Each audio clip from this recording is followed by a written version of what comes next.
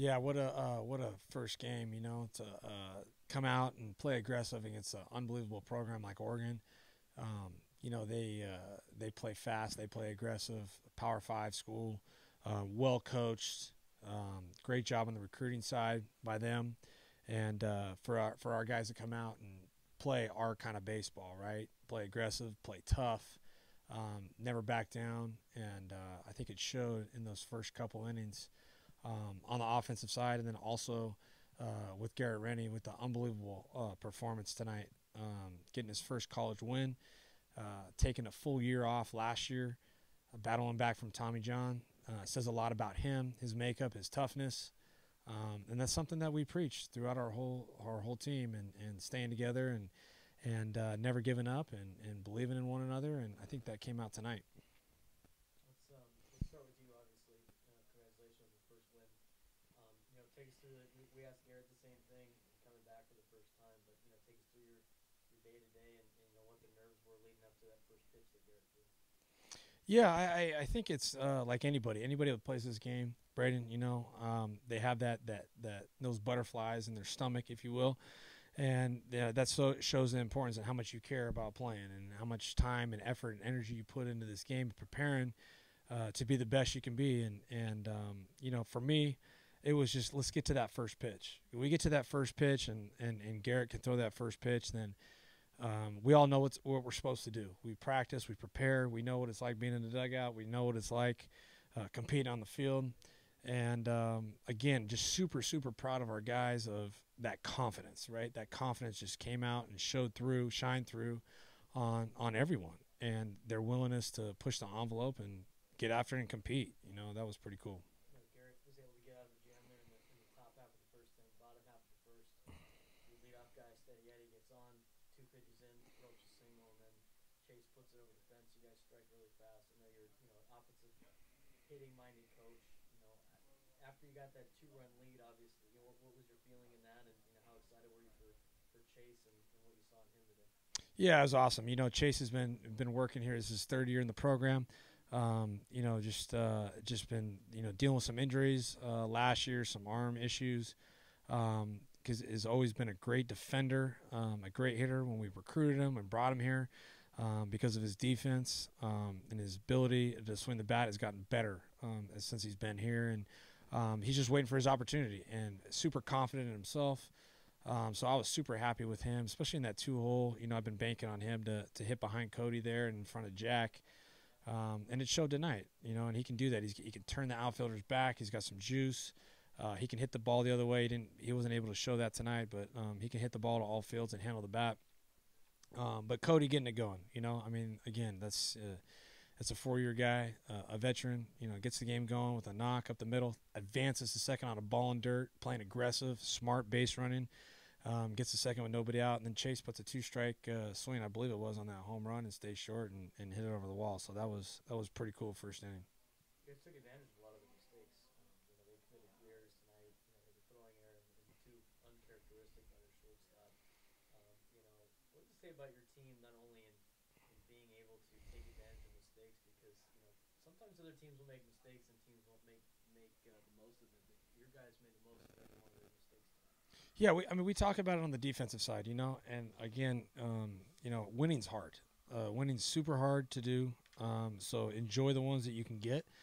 But going back to like you're talking about on the air side, right? And if you can play clean baseball, throw strikes, catch the ball, play catch, you're going to be in the game, and that's where we teach our guys. Hey, that's why the importance of defense matters, because good teams take advantage of those mistakes, and luckily enough, our guys were able to do that tonight, like you said, and it was great to see. We talk about the at bats that see from your players all the time. We've been doing it the last couple of weeks, and the middle innings there when Adam Myers seemed to get kind of settled in, it was not as many pitches being seen Mm-hmm. and kind of quick innings, but then you guys were able to change it. Was there a reminder in the dugout? How were you guys able to go through that stretch and still be successful in the seventh? Yeah, I think it says a lot about what Myers going to be. I think he's going to be a really good pitcher. I told the guys that coming in. We didn't have much on him, a little bit in the Cape, video on him, and we recruited him actually to try to get him here. Good arm up to 95, can spin a slider, has feel for a change, and after those first couple innings, he settled in. He threw strikes, and once you start flipping the breaking ball in for a strike, showing a changeup for a strike, moving the fastball to both sides. Like you said, he got us out of our rhythm, and he was in rhythm. So he's going to be good. It's going to be fun to see how he kind of ends up throughout the year. But our guys decided to work the count more. It was kind of, hey, we need to stick with us. Don't worry about what that guy's doing on the mound. And we were able to get to the bullpen. You get to the bullpen, they ran out a couple more arms. That was huge for us for the weekend. And that's one of our goals on the offensive end. Can we get to that bullpen as soon as possible? And we were able to do that tonight. Toreros, but it's your first collegiate victory. How proud are you of not only getting your first collegiate victory, but doing it with San Diego across your shoulder? Oh man, nothing can mean more than that, Coach. The pride I have for this town and this community means a lot. And that's really it. Growing up here, being a baseball guy here, and being able to come home and have the San Diego across the chest there's no better feeling. I was looking for something over the plate. I was looking to do my job there and get the important. Cody had a great ball in dirt and get to second right there, and I was looking for a ball out and over the plate, and he ended up making a mistake, and I took advantage of it. That's what we were looking for, 1 through 9 in the lineup. We knew we were going into that guy, hats off, he's a really good pitcher, so we had a really good approach going into that, and we were looking for something out and over the plate and take advantage of the mistakes we were going to get because we knew we were not going to get that many.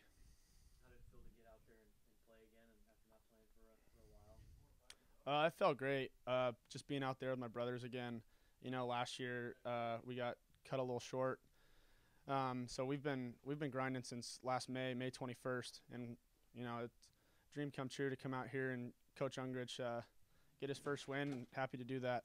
Talk to us a little bit about Garrett Rennie. Obviously, you know the background of him coming back and battling back, and talk about the start he had, from your angle out there at third base. Yeah, if there's one thing I can say about Garrett Rennie is that dude works harder than anyone. He battled Tommy John his first year coming in here. I know at Long Beach State, I remember that, and he's done everything to get back to that mound, and he's a guy that we really love in this program, and playing behind him is super easy because the guy throws more strikes and hits more spots than anyone I've played with.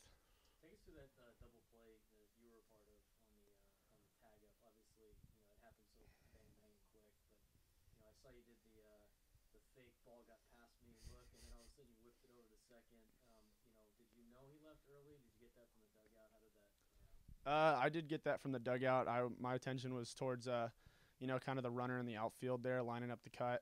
So that was a great job, great awareness by Decrecio, Justin, and Cody, yelling at me to get the ball over to second.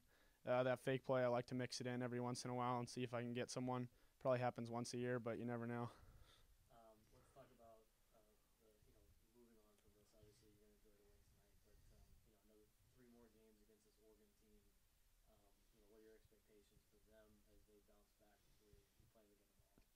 Yeah, they're going to come out. They're going to come out strong tomorrow, I think. They're a really good team. They're a great program, well coached. So we got to get back and write up a new plan for tomorrow. Come back ready to go tomorrow, just like we did today. Every day is a new day. Baseball, anything can happen each and every day. It's a really good team, and we need to take care of business tomorrow as well. What was the after meeting like after you got the win? But not only did you guys get the win for your coach Ungrich getting his first career win. Yeah, I mean that was everything right there. Is opening day coming out and setting a statement. New head coach, Coach Ungrich, and he's been the best coach I've ever played for. He teaches the right things and he keeps his head down and keeps going. And I mean, we all love playing for him, and he loves coaching us. And I think there's just a bond and a family that he's created here that is unbreakable. And I think going forward, it's going to be really strong. You guys batted around in the 7th inning, put up 7 runs. What was the dugout like, and with each coming, at bat, turning into run after run after run? Yeah, we came out really strong in the first 2 innings, putting up those 2 big 2 spots that were really big, kind of to set the tempo. And then we went a little silent for a little bit and let the pitcher kind of take control of the game. So that was really good, just kind of bringing the guys together in the dugout and getting back to like our plan of passing the torch and just finding any way to get on first and give it to the next guy to do the job. So 1 through 9, we are a really tough team to beat, and when we stick to our plan and our approach, that's what it looks like, is 7 runs right there in a matter of a few seconds. Thank you very much. You're a guy who had a lot of success in the summer leagues. How much does that help, and how much have you developed as a player over the last year? It's sitting last year and just kind of watching the guy ahead of me. I just tried to take as much as I could, and then going out in summer, I get my chance and put a few good swings on the ball and had some success, and it kind of just rolled over with the confidence and coming into here, and other guys also as well having really great summers out and playing, and we kind of just had really good momentum coming into here. Yeah, I mean, there was a lot of emotions running, a lot of nerves coming out. Once I settled in after the first inning, got my first inning out there, kind of settled in and kind of relaxed and got in my groove and started to flow. So yeah. Great job, Sash. Let's talk about that. We talked about this yesterday, obviously, with your lead in and what you were going to feel before that first pitch. First pitch, Tanner Smith ropes it to left field. What was your mindset after that? And was that, even though you gave up a hit, was it still a sigh of relief for you? Honestly, it wasn't a big surprise. I mean, I knew they were going to be sitting fastball. We knew we were going to start off the game with the fastball, just like get us off started, and he hit it pretty well. They're a good hitting team, so I wasn't too surprised. But I mean, you forget about it and you're on to the next pitch. You worked yourself out of a handful of jams tonight too. I mean, you got some guys on, but they didn't really come around to score. Go 6 1/3. Take us through your ability to pitch well out of the stretch and really handle the adversity of guys coming on base. Yeah, I mean, more so credit to the defense. They've made some stellar plays out there. Jello making an over the shoulder catch out and right. JD bodying up in the first and getting the guy out. I think it was in the first. Lot of insane plays in the outfield. Costello making the grab all the way out on the line. Just having full faith in the defense is kind of what helps me get through those tight spots, and the defense really came through tonight. I'm really proud of them. That double play obviously was nice, but in the 6th inning, Coach Floor came out there. What did he tell you? What were you talking about? Honestly, it wasn't too much. It was just kind of relaxed me down a little bit. We just kind of devised up a game plan of what we're going to do next.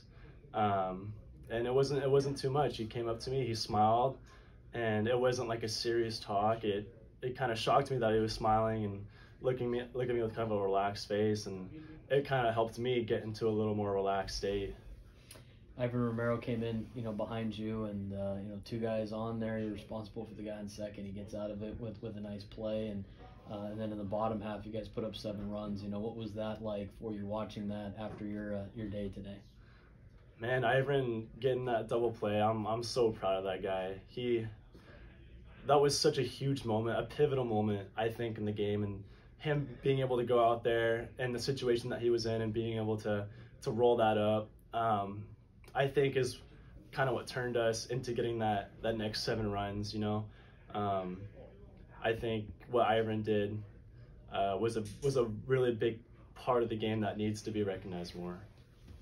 You haven't pitched in a long time. You had a good fall, good spring so far. You get this start. I got 2 questions for you. Number 1, how well did you sleep last night? And what was your thoughts going to the bullpen to warm up tonight? Honestly, I thought I slept great. The only reason why some people might think I would lose sleep or I'm too anxious or nervous, I mean, I told Braden this yesterday, but I've been visualizing today for the past 2 months. I've lost a lot of sleep in the past 2 months visualizing it before I go to bed. But last night, I had full faith and confidence in myself, and knowing I could go to bed relaxed. I did my visualization, and yeah. How about going down to the bullpen tonight to warm up? What was your thoughts when you're going down there to get stretched out and start tossing and getting ready to come in? Yeah, my first jog out to center field, getting warmed up, I was a little nervous. I had a lot of adrenaline going. And then kind of as the routine went on and I stuck to what I do, my routine, I kind of settled in and I felt right where I belonged. And honestly, I didn't have a whole lot of troubling thoughts or any really. I was more just like, okay, like this is what I do. I'm here. Let's do it. Everybody else? Top of the first inning, obviously you worked out of a jam. Bottom of the first, Cody Jeffries gets on, Chase hits a bomb. Sitting in the dugout, all of a sudden you got a 2-run lead on Oregon. How did that help you the rest of the game, having the lead and getting the offensive support? Yeah, the offense tonight was on fire. I mean, Chase hitting that 2-run home run, man, it kind of relaxed me a little bit. But at the same time, I was thinking, man, they're picking me up. I got to pick them up too. So, I mean, I wasn't too relaxed. I knew I had to go back out there, and I had to do my job for my offenses because they did an amazing job tonight. How does it feel knowing that you guys helped Brock get his first win as a manager? I mean, it's obviously very exciting. I mean, we've been waiting all year for this moment, opening day and stuff, and, to have the first win for everybody on the team and for Brock and everything, it's awesome. It's not a better feeling. We came out and took care of business, and it was a great game. We played well, so it's really exciting. Top of the first inning, obviously, Garrett coming back for the first time in a long time. First pitch gets roped to left, and then he's able to weather the storm. Talk to us a little bit about how you saw Garrett pitch today from shortstop. He did a heck of a job, that's for sure. I mean, that first inning, he didn't panic at all. A couple hits early, but he bared down and got through it and stuff, and he pitched 6 1/3, I believe it was. But yeah, he did a heck of a job. It was really great to see him out there, after a long recovery and all that. So it was really impressive. You did your job as a leadoff guy, obviously in the bottom half of the first, got on a base hit, and then Chase Mydras able to drive you in on the 2-run shot. What was the dugout like, and what was going through your mind as you're trouting around the bases after that big blast? I was just so pumped up. You gotta score early in this game. So I mean, it was really awesome to see him have success and all that. But it was really cool to have that moment right away in the ball game. It was great momentum for the team, and it was exciting for sure. Another big exciting play, obviously, was that double play that you were involved in the 7th, obviously, to get out of a jam. Position right from the coaches, but that thing was scalding coming at you. Take us through that play, and what it was like in the dugout after that. Yeah, I mean, that ball was roped for sure. I mean, that was one of the hardest hit balls I think I've ever made a play on.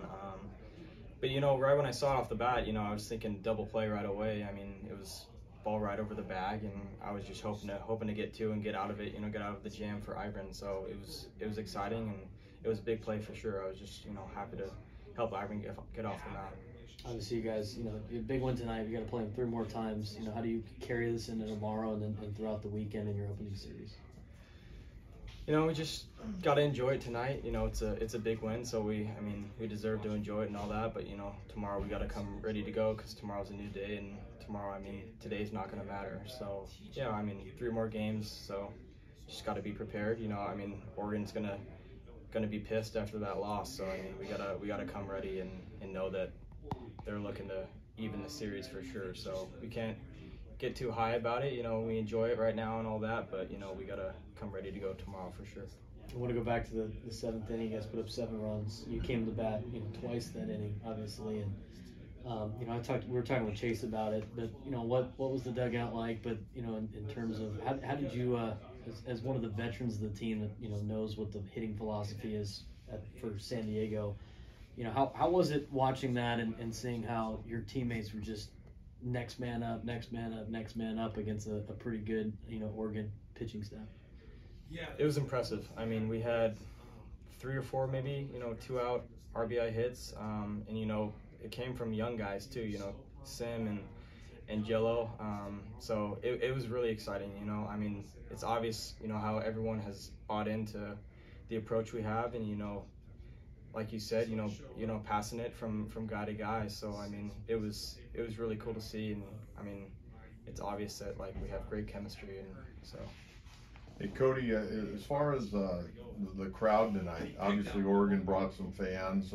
From a player's perspective, there are going to be probably more people here on opening night than for a Sunday afternoon game. Well, what was it like being a player and seeing a good group of people, whether they were cheering for you or against you? What was it like being out there tonight, opening night, and having a pretty good crowd on it? Kind of a cool night. It was incredible. I mean, you know, you always want to have as many people at the game as you can, and you know, have that opening night. You know, everybody's ready to go. It's the first game and all that. You know, it's cool to see that many people, you know, behind you and all that, and also have, you know, Oregon fans too. You know, have it even out there. So, you know, it was really cool, and just happy that we had, you know, so many people there to support us for sure.